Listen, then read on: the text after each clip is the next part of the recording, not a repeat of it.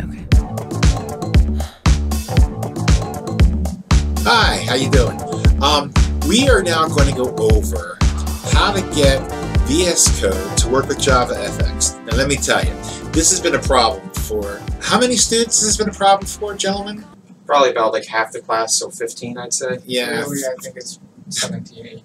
Okay, well, they disagree on this, obviously, but it's a big problem, and it's been a big problem for a long time. So what we're going to do, oh, by the way, I'm Professor Myers, I hope you know that. Behind me are two LAs that are actually very good LAs. We have Sushanth Ambati, Hello. and we have Michael Greenbaum. Hello. All right, and they plus I are going to guide you through this process. So hopefully you won't have the same problems that many students have faced trying to get this environment to work. So we're going to switch off our cameras. We're going to start to show you how this works in VS Code.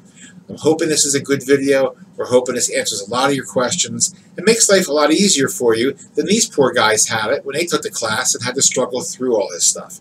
So our learnings are going to become your learnings. So stay tuned. We're going to get started right now. If you've installed VS Code, it doesn't come with much support for Java or Java extension packs. To ensure the rest of the installation goes smoothly, you should have these extensions for VS Code installed. You can do this in the Extensions tab on the left side of VS Code. From here, you want to make sure that you have 3 extensions installed. First, the extension pack for Java.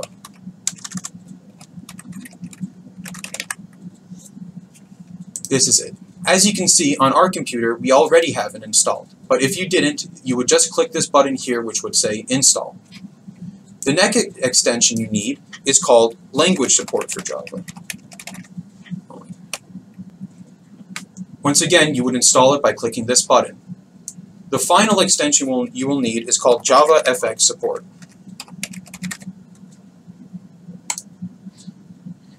Once you have all 3 of these extensions installed for your VS Code environment, you should be ready to complete the next steps. Okay, so now we're going to create a new JavaFX project. So when you open up a VS Code, this is how it opens up. And now you click on the Explorer, it says Create Java Project, and select No Build Tools. And now it asks you to select a location. You could select wherever you want to store your Java projects. Usually right now I would just select temp and then select project location. Now give it a name. I'm just going to say hello 3. Hit enter, and then it creates a project with the files and also just trust. And now you can see that there is a pre-existing file, app.java, and when you click on it, it should run without any problems. And there we go. It says hello world. Thank you, Sushanth. Now, as you can see, your VS Code is now set up, and there's Hello 3. This is the project you just created. And of course, you have the bin for your executable, your class files. And as Sushanth mentioned, you have an SRC folder for your source files. What you should be able to tell is that you can see this at the operating system as well.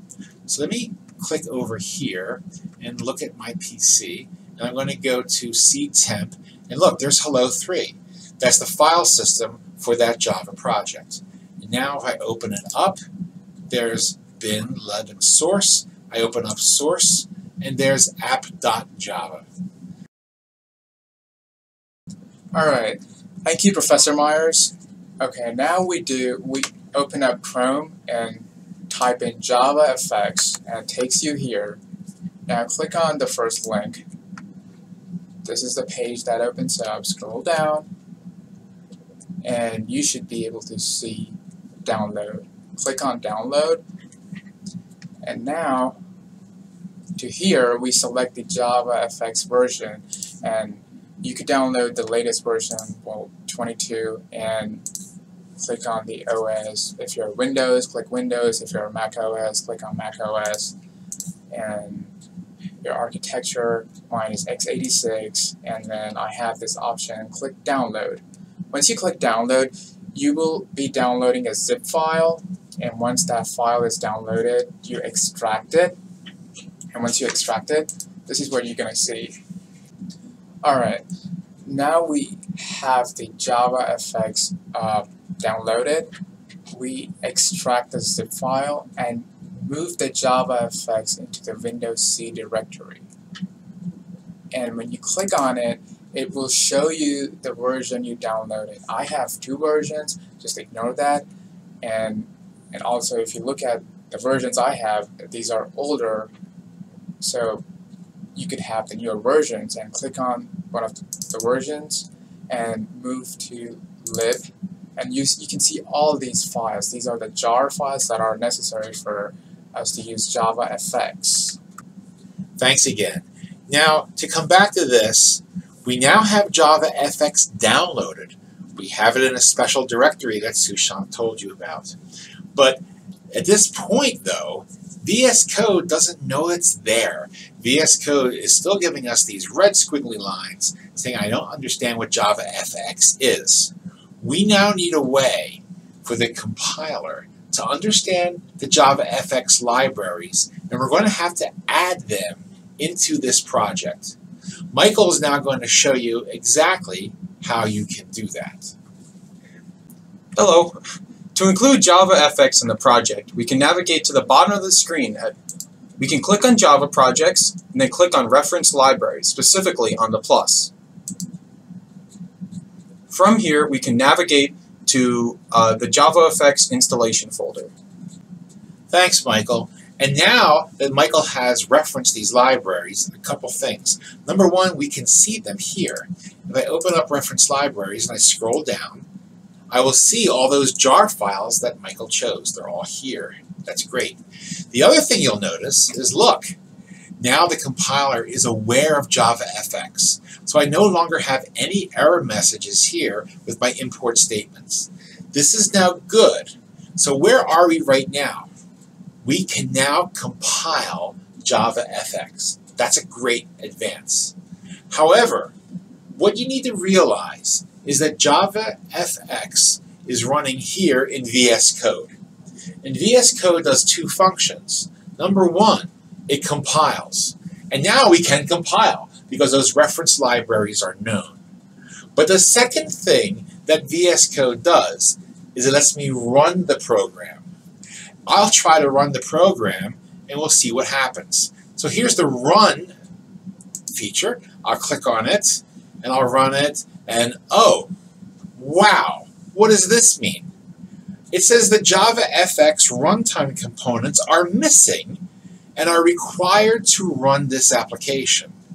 Now that might confuse you, because as you can see, I've referenced the JavaFX libraries right here. So why do we think that VS Code is giving me an error that says the JavaFX runtime components are missing? And what you have to remember is there's a difference between compiling the code and running the code. It says the runtime components are missing. We're going to need to do other steps to actually run this code inside of VS Code. And Sushanth will explain how we do that. Alright, so now we have this problem. To fix it, we go to Run and select Add Configuration, which gives us a launch.json file here in .vscode directory. Now, what we want to do is to copy and paste a line in here. So I will show you here. So this needs to be copied and pasted into the launch.json right after the request. So while Sushanth is doing that, a word from me. This is the reason you need to put this in the VM args. The VM args are the arguments that VS Code needs to run or execute your program. And so if the VM args is not aware of your JavaFX libraries, then you will never get that message. You will always say the components are missing. But now, as you can see, Sushanth has pasted that VMArgs line. And he actually did this to be protected. He pasted it everywhere in launch.json immediately following the request line. And now we're almost ready to go, but we're going to have to make some changes. Now, we want to make sure that this file path is correct. It is going to be independent of each computer. Well, it varies for every computer. It's local to computer. So, what we do is we open the location of the JavaFX we've installed and go to the lib, click on here and copy, do Control-C to copy the file path. Now, go back to the VS Code and just copy paste this, only here, only in this file path. And make sure you see these errors. Now make sure you correct all these by using /. And this step is really important for this to work. Now you jump in. Alright. While you want to change the backslashes in the path to /, meaning these ones, you want to make sure that this last slash here stays a backslash. That's because this is not part of the path, but is actually an escape character for this quotation. These two backslashes stay, the rest will be changed as part of the path. So now we have this updated file path. Now we just copy this again and paste it everywhere else we did before. Just like here. And once this is done, save it. And then now go back to hello-world.java and click on run. Now it works. If you could bring back that configuration file, launch.json, I just wanted to point out to everybody that this is very sensitive. If you have spaces in your directory pathway, that can cause problems. As Michael mentioned, if you don't have the escape slashes in front of the double quotes, that could cause problems. If you don't have a comma at the end of the line, because it's one set of key value pairs, that can cause problems. And I also want you to observe something. I want you to observe javafx.web. That component is going to be needed for certain JavaFX programs that use a web control. And also, just to make sure that there are no spaces right after here. If you notice, this is really important. If you have spaces, it's not going to work. It's case sensitive again. Also, be sure to save the file once you change it. We did that using Control-S.